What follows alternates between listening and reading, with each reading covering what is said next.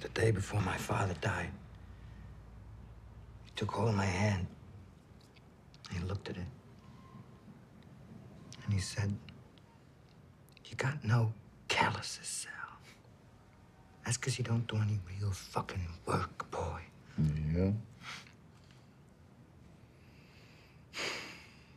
Yeah.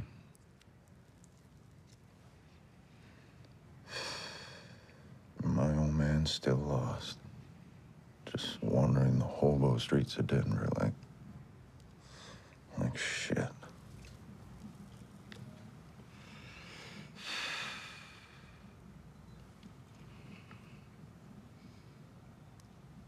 To the old men. Yeah. To the good, old, dead, demented men we love. And to the West.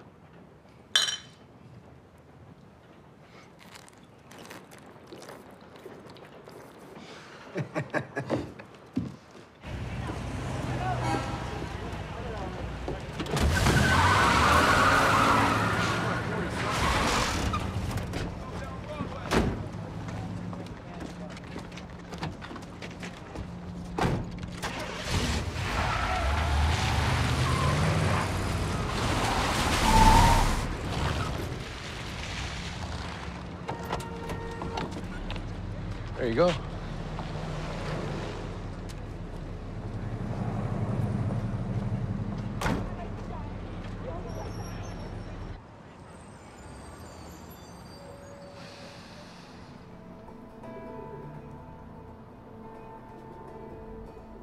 It wasn't only because I was a writer and needed new experiences that I wanted to know Dean more, but because somehow he reminded me of some long-lost brother. In the West, he'd spent a third of his time in the pool hall, a third in jail, and a third in the public library.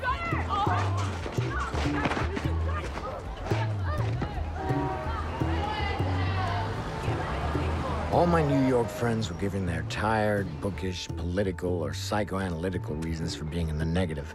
But Dean just raced in society. I began to learn from him as much as he probably learned from me.